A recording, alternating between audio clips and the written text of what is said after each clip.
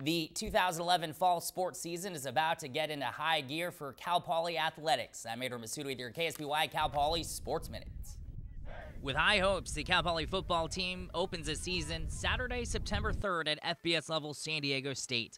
Cal Poly is going for its third straight win over the Aztecs and its first meeting since 2008. Starting quarterback Andre Broadus will lead the Mustangs' fast-paced, no-huddle spread offense.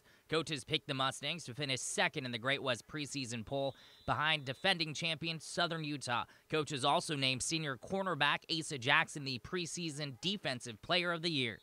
Cal Poly men's soccer opens the regular season with 5 straight home matches. The Mustangs open Saturday at 7 p.m. against UNLV. The Mustangs ended the preseason with a 6-0 rout of head coach Paul Holliher's former team, UC Santa Cruz. Cal Poly was picked second in the Big West preseason coaches poll.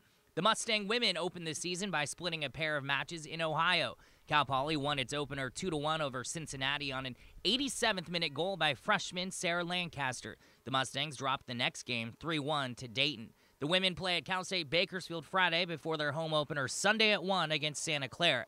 Alex Crozier's squad was picked 6th in the Big West coaches poll.